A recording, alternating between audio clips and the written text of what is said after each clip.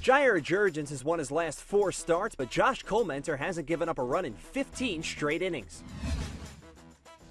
Pick things up, bottom 5. Collmenter batting against Jurgens, trying to move the runners over with 2 on, and Jurgens hits him.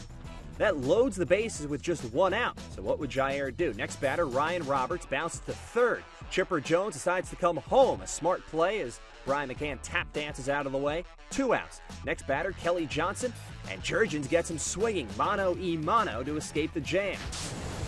But the Braves were having no luck with Collmenter. Top 6 and the rookie with that funky delivery staying sharp. A lazy ground ball to short from Martin Prado. Next batter's Jason Hayward. He's got no answer either. That would be it for Collmenter. He went 6 innings and gave up just 4 hits while blanking the Braves. Bottom 6 with Chris Young up, the D-backs looked for some offense. High fly ball, deep left field. There's run number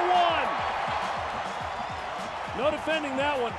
That's the first mistake of the ball game by either pitcher, and Chris Young pounced all over it. 2 batters later, Juan Miranda up with a man on. He drives it to deep center. The ball strikes just to the left of the yellow line. There's a ton of room out there. Miguel Montero scores as Miranda pulls into third with a triple.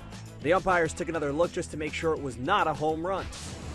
Top 9 now. J.J. Putz trying to nail it down. Dan Uggla with a fly ball out to right field, but Justin Upton drops the ball. Brian McCann scores from second. All of a sudden, it's a 1-run game. You look at Upton, maybe he lost it in the light. So now Freddie Freeman up as the go-ahead run. The 1-2.